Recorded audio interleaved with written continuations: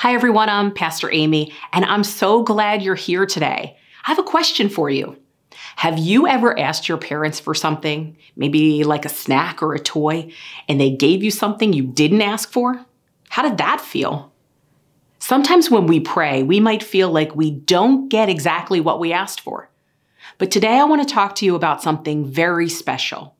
How God always gives us good things, even when we don't always understand them right away. In the Bible, Jesus talks to his friends about how a loving father, like God, gives good things to his children. He says, if a child asks for a fish, will the father give him a snake? No way.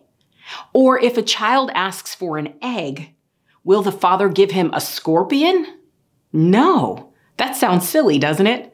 A good father wouldn't give something harmful to his children when they ask for good things.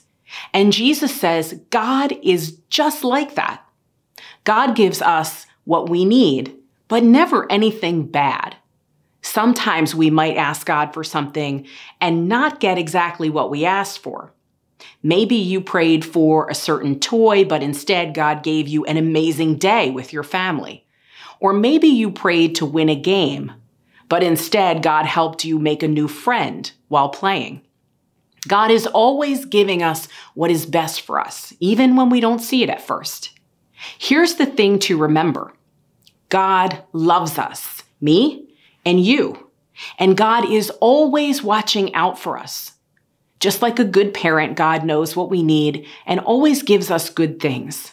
So when we pray, we can trust that God is listening and always ready to give us something good, even if it's not what we expected. Now, here's a fun activity you can do later with your family. Think of some things you'd like to ask God for, and then write them down on pieces of paper. Fold up the pieces of paper and put them in a jar. Every night, pick one prayer request out of the jar and pray together as a family. After a few weeks, check back and see how God has been answering your prayers. You might be surprised to see that even if you didn't get exactly what you asked for, God was giving you something good all along. Let's close our time together now with this short prayer. Dear God, thank you for always giving us good things. Help us to trust you even when we don't understand what's happening. We know that you love us and that you always, always take care of us. Amen. Thanks for listening, friends. Have a great day.